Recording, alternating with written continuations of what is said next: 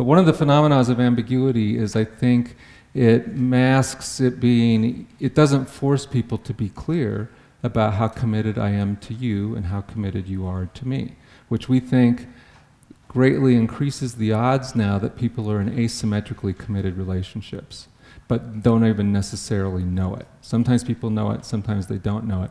My favorite conceptual image of this is this picture of a teeter-totter, or a seesaw, if you were raised in other parts of the country.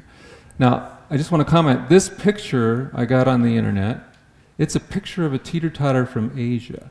And I think that's actually important because you could not find a picture of a teeter-totter in America now that looked like this because they've been deemed too dangerous. And if you did find one on a playground, it would like go up 8 inches on each side. There'd be the 8 inches of rubber stuff under it, and you'd maybe have the kids in helmets, right?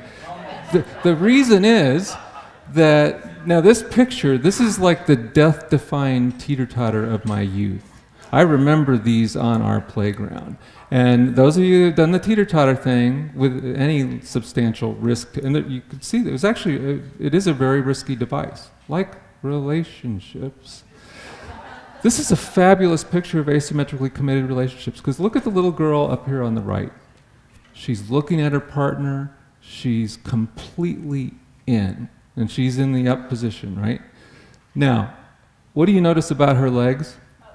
They're up. If you were trying to protect yourself from an unreliable partner on the teeter-totter, where are your legs? They're down. Now, I also want to point this out. How well did that really work if they bailed? It helped a little. It didn't help a lot. She is all in. And she's even looking at her partner now. Now, this is, I didn't crop this picture. We just don't have the total picture of the child on the left in blue. But you can see that child's butt is already halfway off the seat. That child's not remotely all in. They're turned. And this little girl's like looking at this person about to bail and not seeing it. You know? Why aren't her legs down? Why, you know, there's no protection here. And so this is one of the consequences of ambiguity, is it allows asymmetry to live for a long time in a relationship without somebody really detecting that that's what they got.